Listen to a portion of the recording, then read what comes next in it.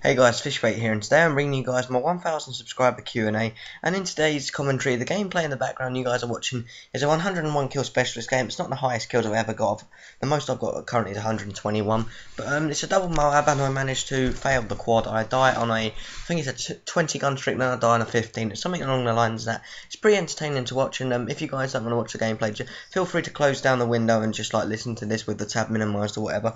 But anyway, like I was saying, it's a Q&A, so we're going to get onto the first question, which is from iGenedox, and what got you into Call of Duty / gaming? And well, all my friends had the Xbox 360 when that came out, about a year or two after it came out, and I was the only one who hadn't had it. They was all playing from Call of Duty World at War, and the very first game I ever played a Call of Duty, I remember it was around one of my friend's houses, and he said, go on, you can play a game, and it was on World at War, and I can't remember the map exactly, but let's just say I was the biggest retard you'd ever come against. I think I went about 0-17 or something like that, and the only score I got 3 score in the whole game, and that was 1 kill on a dog in World at War. So that's shown how much further I've came in gaming. And what got me into gaming, I used to play Halo 4 a lot on the 360, not Halo 4, Halo 3 with one of my friends, and we enjoyed it a lot, and he was playing Call of Duty Modern Warfare 2 at the time when that came out, and I went round a friend's house, and they had a broken Modern Warfare 2 disc, and they said it might work on your Xbox. So I thought I'd take it home, and I'd never played any Call of Duty apart from that one little game on World at War before, and I thought, yeah, I'm gonna play it, just see how we can do. And I got it, I started playing it, and it actually worked on my Xbox, and it was one of the best times I ever had. First day playing on it, I actually had a positive KD, believe it or not, and that slowly fell to a 0.3 KD. So basically, if you want to improve as a player, all you got to do is put some time into the game, but no one's asking that. But yeah, basically my friends getting Xboxes and stuff, that's what got me into gaming basically, and like me wanting to be a part of my friends and playing with them on Call of Duty and other games. I did play a lot of FIFA, but I don't really play that anymore. And the next question is from 1979 Dan the Man, and he said, what are your thoughts on Treyarch charging people for maps what they have already bought in past Call of Duties, and he thinks it's completely wrong, which I actually personally agree with you. I mean, in the latest map pack they bought out Stadium and Dig, which one was Courtyard from World at War, which played really well on that game, but I don't really think it's playing too well on Black Ops 2. The spawns are really fixed, and it don't feel anything like Courtyard. I mean, Courtyard, that was a really good map for the MP40, obviously, and snipers. I actually really enjoyed playing that. Like, I never played World at War when it was out, but going back to playing it, I actually enjoyed that map, and I think they've ruined it with Dig and Stadium as well. Like, that's now called Offshore or something like that. I'm not 100% sure, but I don't really think they should be doing that, to be honest. I mean, I can see why Modern Warfare 3 done it with Terminal.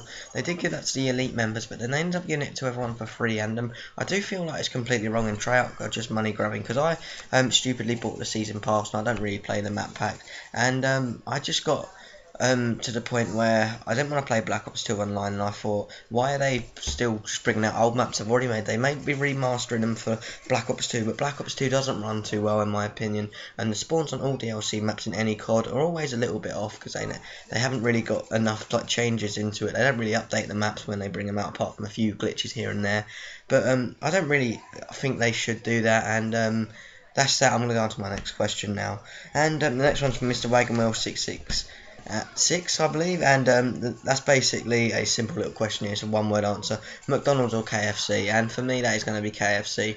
I am sort of I do like McDonald's, don't get me wrong, but I like chicken a lot more than I like sort of burgers and stuff, and like most of my diet's actually chicken. I eat a lot of it, and it's like really nice, and I like KFC.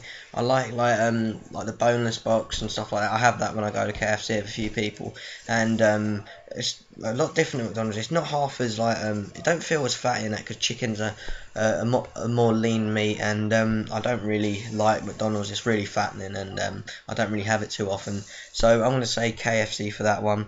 And another simple question from iTrolley: spaghetti or ravioli? Definitely spaghetti. I've never actually had ravioli, I don't think, so I can't really pick one fairly, so I'm going to say that. And the next one is from Amchi0922, and that is PS4 or Xbox One. And at the minute, because I haven't got a stable job at the minute, I have just got a job. I'm doing like some pot washing over at a restaurant in the town over from where I live, and I can't turn around and say, right, I'm going to get the PS4, I'm going to get the Xbox One, because the PS4 sounds like it's doing really well. Like, a lot more people are going to buy that from the Xbox One, but I think I might just continue with the Xbox One, just for the fact that I played on the Xbox 360, and I think I just picked up the double MOAB here, and I played on the Xbox 360, and the controller's very similar, so hopefully I can get used to that, and that'd be okay if eventually, if I ever like earned YouTube money or anything, if I ever got big on YouTube, I'd probably end up getting both the consoles eventually, if I had enough money, just for the fact that it would help you grow your audience from PS4 and the Xbox One. But I can't turn around and say like one at the minute, just for the fact that they're not out yet and no one's really given any reviews for them. So I can't turn around and say, right, this is going to be my console I'm going to play, I'm going to game on, and like get some gameplays and that for you guys on like in the future. But I'm going to stick with the 360 for a little while, just for the fact that I don't think I'll be able to afford the Xbox One when that comes out, because that'd be like £400, so I might wait until like the next Call of Duty after that. But if I'm still into YouTube and gaming then, but I might still be, I probably will be, to be honest, but I'm not really hoping too much for Ghosts, to be honest, because I don't really like Call of Duty Online anymore. So right, my next questions are going to be on Twitter. I've just got to open my Twitter page, and this one is from Mel Dudley, or @Rush_Rage. What's your sensitivity and what's your favourite gun in all Call of Duties? My sensitivity is different on Black Ops 2 as it is from Modern Warfare 3, as it's slightly changed around with the up to 14 sensitivity on Black Ops 2. And Modern Warfare 3, I do play on a 4 sensitivity. It's sort of it's easier to play like way, especially when you're running the spawns as well, because normally the guys are in front of you, they're never normally behind you in the spawns, like especially when you're playing in support parties, as you guys can see here. But even when you're playing solo, when you've got a good headset, you know when a guy's behind you from a long way away with sit reps, you have time to turn on them. So 4 sensitivity is quite low, but I still play on it just for the fact that it's just holds your aim better. And on Black Ops 2 it's 5, it's basically similar to 4, but I think it's actually a little bit less than 4 on Modern Warfare 3. I think it's probably like a 3.5 or something like that.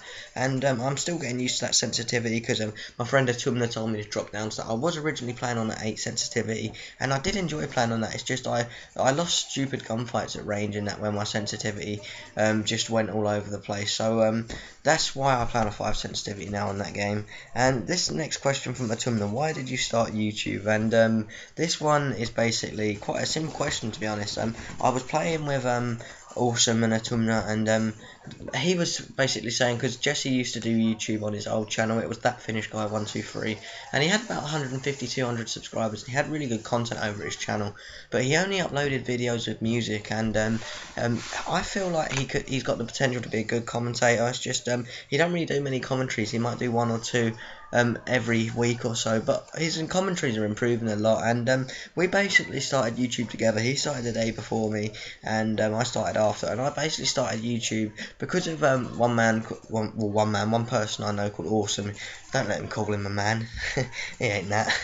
But no, anyway, he basically said I got a lot of good content in my vault on Modern Warfare 3, and he felt like I could do something on YouTube, and obviously he was right, because I'm at 1k now.